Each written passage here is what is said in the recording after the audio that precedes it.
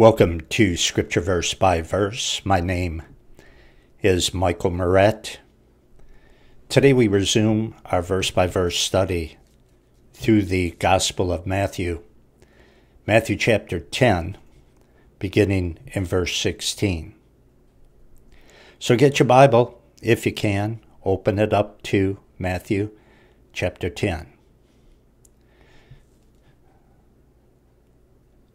The Scripture Verse by Verse website is found at thebibleversebyverse.com. If you want to study the Bible, that's a good place for you to go. If all you want is the Bible, then that's a place for you to go too, because that's all you'll ever find at thebibleversebyverse.com. 38 years of Scripture Verse by Verse, 38 years, 4 complete series, going on 5, going through every single one of the 31,000 plus verses in our English Bible. It's all at thebibleversebyverse.com, where all you ever have to do is choose, click, and listen, and all you ever need is your Bible and a hunger for God's Word. Again, thebibleversebyverse.com. Now let's pray. Father, we ask that you would sanctify us by your truth. Your word is truth. In Jesus' name, amen. Matthew 10:16. Behold, Jesus says, I send you forth, he's talking to his apostles, as sheep in the midst of wolves. Be ye therefore wise as serpents and harmless as doves. Sheep among the wolves, meaning that the norm for the apostles and anybody else down to today who proclaims the simple, clear Word of God in a straightforward manner is going to rub the vast majority of people the wrong way. Sadly, today the vast majority of professing Christians will be rubbed the wrong way as well. And what Jesus is saying, obviously, sheep among wolves, many people are going to hate you. Many will try to hurt you. They will do whatever they can get away with, but they'll do it.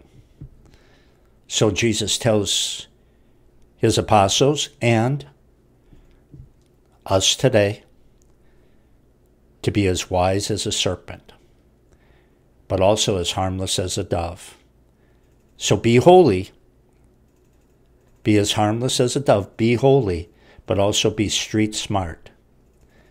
Be alert, in other words, so that you are not tricked by someone who wants to hurt you. Use common sense. Be wise. Be righteous in character.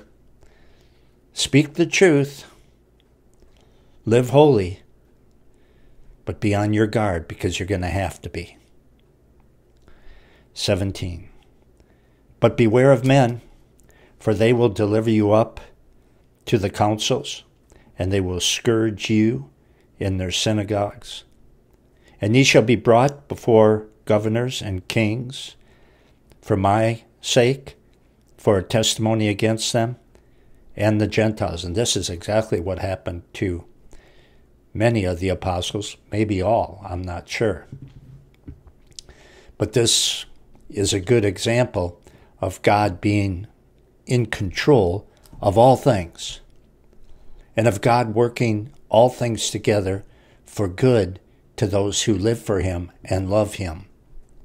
Man, in his wickedness, would arrest the apostles and charge them falsely. But instead of getting upset over their unfair treatment, the apostles were to recognize that God was sovereign even in the midst of their unfair treatment. God was sovereign, and God wanted them to use that situation that they find themselves in as an opportunity to tell the civil authorities about the Lord Jesus Christ, an opportunity they otherwise never would have had, see, if they were not arrested.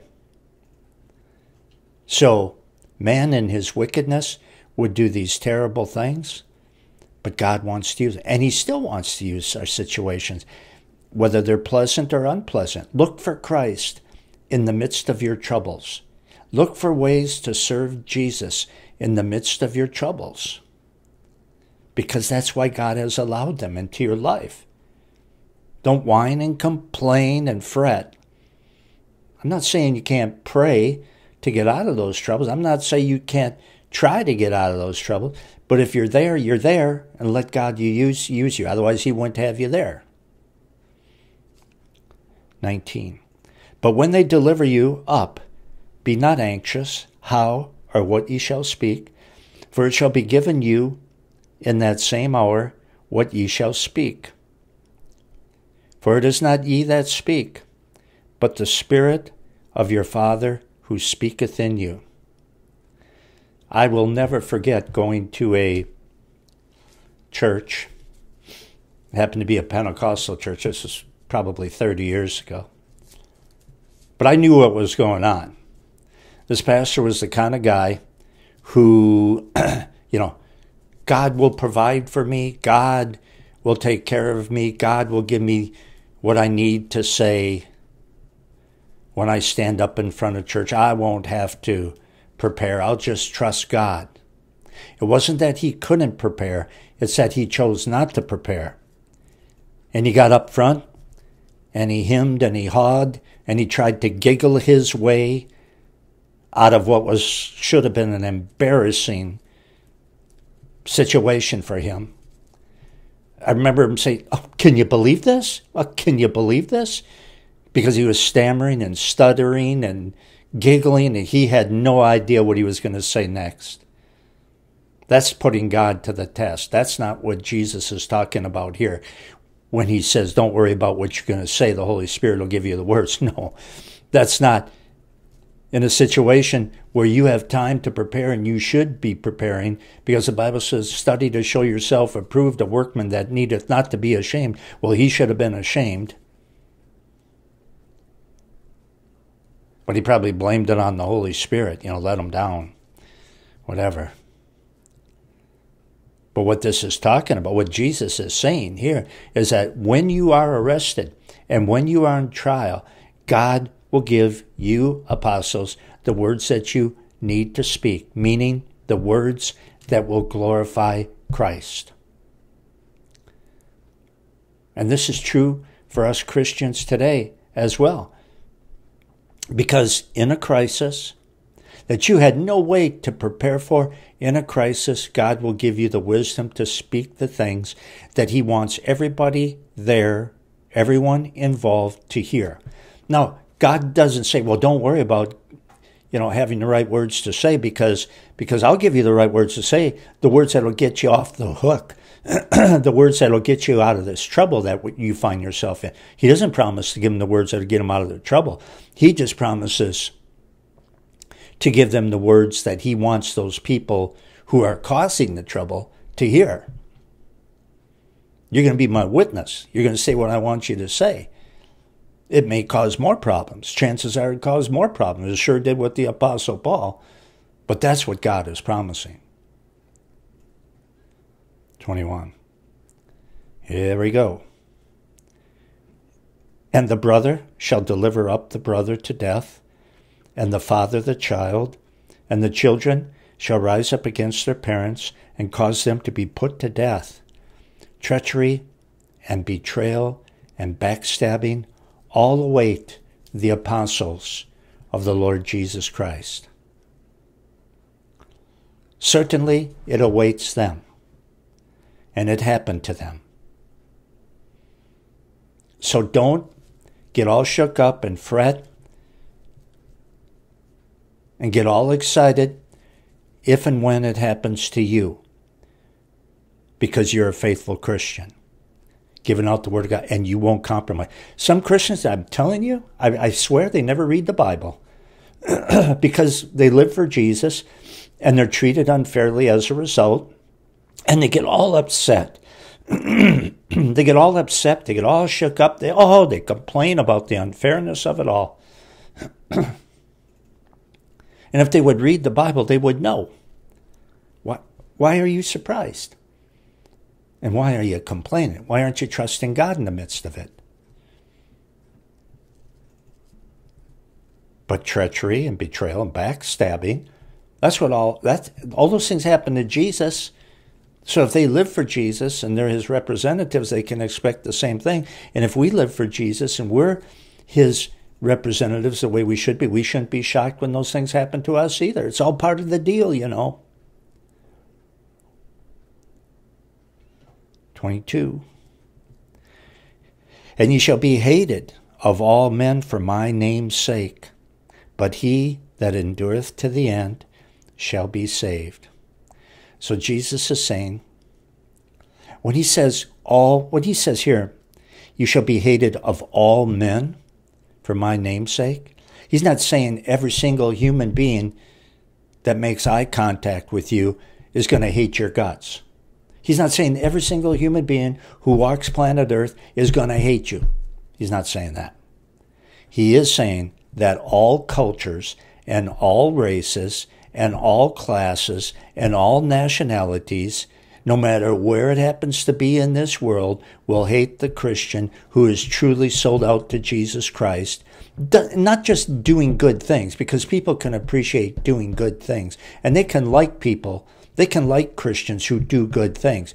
But when you stand up and you say, in today's day and age, homosexuality is a sin, and you need to repent or you're going to hell. Adultery, living with somebody in sexual immorality, is not okay with God, and you're going to go to hell if you don't repent. Drunkenness is not a disease. It is a sin. Drug addiction is not a disease. It is a sin. When you say what the Bible says about stuff, you can be the nicest guy in the world, but people from all places, all ages, all skin colors, they're all going to hate you equally. That's what Jesus is saying, because it's not the way it is in the world. You're different. You speak truth, and they don't like truth. And notice what else that Jesus says here in verse 22, and ye shall be hated. So it's not going to be easy. It's not going to be easy for you to live for me. No matter where you are in this world, it's not going to be easy for you to be a real Christian who speaks the truth, lives the truth. It's not going to be easy for you. Ye shall be hated of all men for my name's sake. But then look what Jesus says. But he that endureth to the end shall be saved. I know a man who quit. Well, he's on fire for Jesus, supposedly, for a long time. They just whined and complained because it was so hard. So many people did not like him. Finally, he walked away from Jesus. Carry on. You're going to end up going to hell. Because he who endures to the end shall be saved. Endurance with Jesus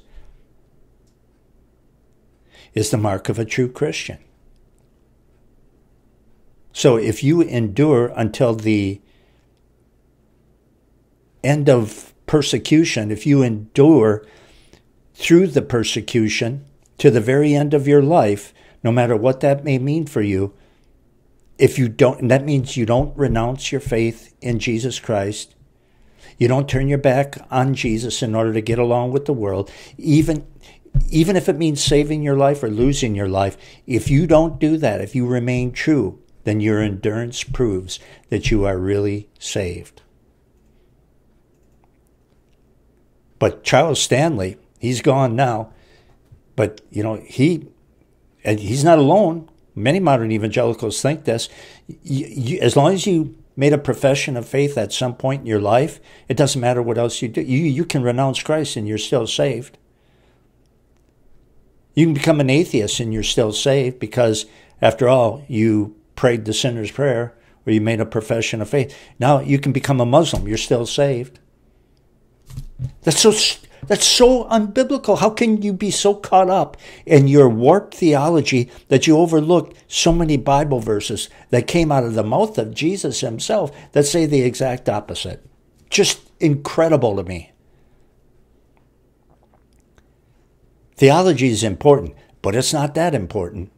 It's not important that you get your little systematic theology down pat and then you twist the scripture to make it fit, or you ignore it and you call it a problem verse, which they do an awful lot. He who endures to the end shall be saved. 23. But when they persecute you in this city, flee into another. For verily I say unto you, ye shall not have gone over the cities of Israel till the Son of Man comes. Jesus doesn't expect us to stay in a situation where we're getting beaten, if we can avoid it. He doesn't expect us to stay in a dangerous situation if we can get out of it. Just use common sense. Just don't renounce Christ in order to avoid persecution.